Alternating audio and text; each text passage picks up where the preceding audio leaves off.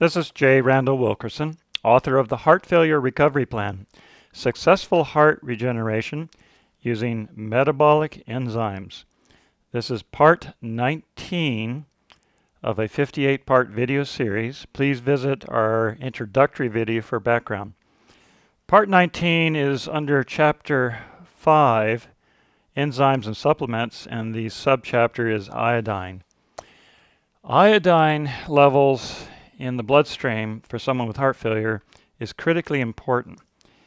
It appears that there's a major iodine deficiency epidemic forming throughout the United States, similar to one a century ago. A known cause of heart failure is hypothyroidism or hyperthyroidism, that is, too much or too little. Proper thyroid functions depend upon having enough iodine in your diet. A century ago, iodine deficiency was common among certain regions of the United States that did not have iodine-rich foods.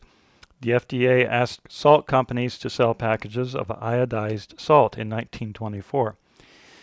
In the following years, many families cooked their foods and added iodized salt for flavoring. That corrected the iodine deficiency. Today, most Americans receive their salt and electrolytes from packaged foods that are prepared by large corporations, also fast food restaurants. The FDA never required iodized salt in prepared foods. This situation has led to widespread iodine deficiency that is starting to cause thyroid diseases as well as heart failure. Combine that with changes in wheat flour production. In the past, iodine was used to process wheat into flour and also for making bread. So deficiencies were rare until recently. In recent years, wheat flour mills have switched to potassium bromate and stopped using iodine. It helps make the bread rise higher with a better appearance. It doesn't help that potassium bromate is a Class 2B carcinogen. It is banned in the United Kingdom in 1990 and Canada shortly thereafter. It is still legal for sale and production in the United States. Yes, you heard me correctly. Wheat production in the United States uses a cancer-causing chemical banned in most of the modern world. The Center for Science in the Public Interest has petitioned the FDA in 1999 to ban potassium bromate. Like you, I had never heard of iodine deficiency in the modern world. A couple of years ago, my wife's doctor suspected her thyroid condition was caused by a low iodine level, so she prescribed a special iodine level blood test.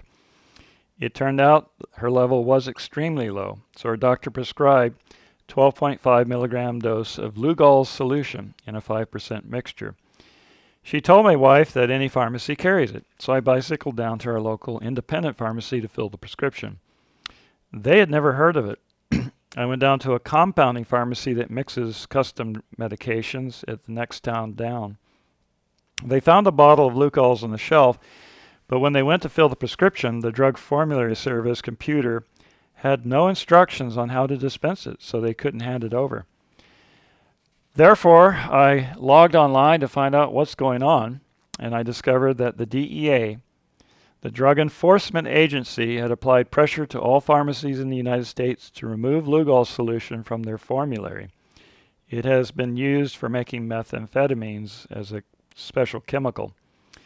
Lugol's has been available since 1829, almost 2 centuries, when a French doctor created it to correct iodine deficiencies.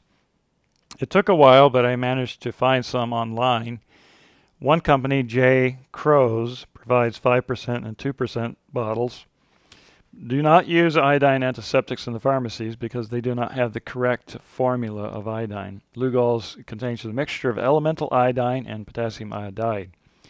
After your doctor conducts a blood test to discover your iodine levels, he can prescribe the dosage.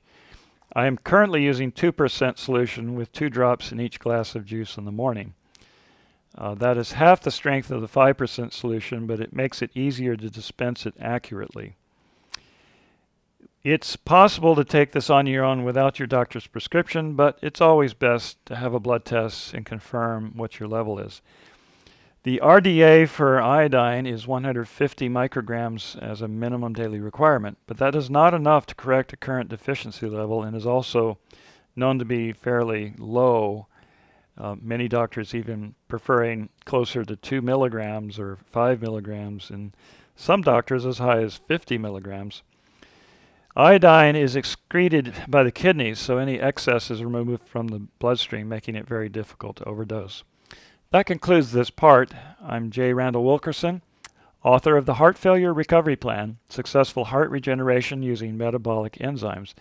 This book is available from Amazon in print and Kindle editions, from the Apple iTunes Store in iBooks edition, from eBay in a print edition, and directly from the publisher, Wilkerson & Hughes, P.O. Box 777, Altoona, Florida 32702. Just send a check for $24 to cover the book and postage. Thank you for listening.